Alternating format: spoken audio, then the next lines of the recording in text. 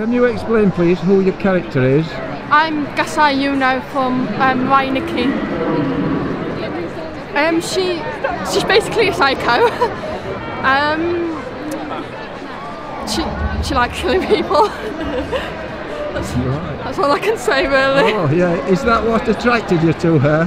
Sorry? Do you like characters that's, you know, a bit evil? Oh yeah, definitely. Right. I'm obsessed with characters, so I just basically villains. Yeah. And how long have you been cosplaying? Yeah, I've been cosplaying for 3 years now, and I've been here at YCC for 3 years. Yes. Yeah. What got you into cosplaying?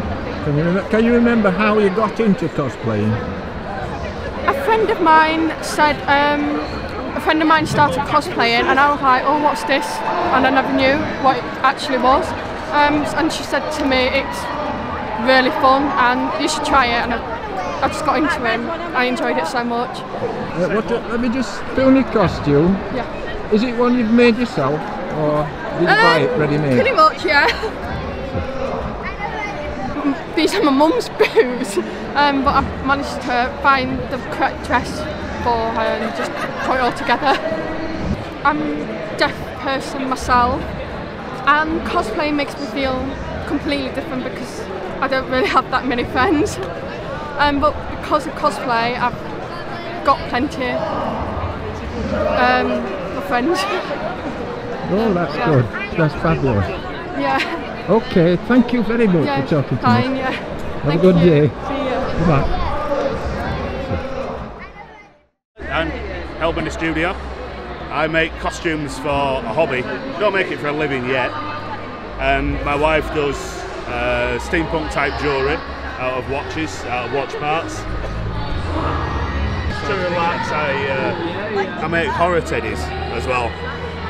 They're not toys. These are purely display items. That, I see they're all gory. people like to collect them. Some people like to know what goes inside my head while I'm making these. Believe me, you don't. we do all sorts of costumes. This one was inspired by Mad Max. This is like a road warrior type costume. It's based on American football armour, and all the feathers are all individually glued on. This is my wife's headdress I made. Very talented wife made the poison ivy. These are all hand stitched on, all the leaves and all the flowers. So that takes quite a bit. She's got more patience than me for doing something. She has. Lovely. All the foam armour that you see, all this is made out of foam. Some of it is the anti-fatigue matting that you use on a garage floor, and some of it is professional grade foam that I buy from the guys at Polyprops. My last big build was the Inquisitor, which is this one that you see there. Wow. It's also the one on my backdrop as well. Wow. And each piece on all the sets of armour are all individually cast using foam clay. So all these skulls come out of one mould I have that has four skulls in it, and all the rest are all individuals. It's always Halloween somewhere, so we always make sure that we pick up Halloween skulls at Halloween skulls every year. We have a huge box of them.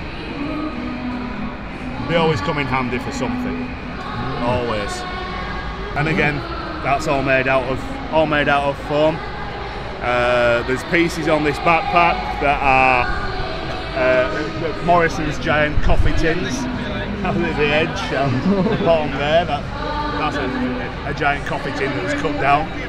They utilise anything that we find. There's the Ghost Rider. Oh. That was my son's first costume. Was that?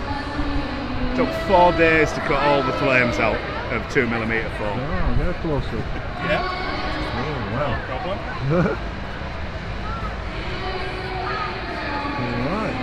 If you want to know any more, I'm on Facebook, Instagram, and I do stream my builds live on Twitter, on Twitch when I'm building.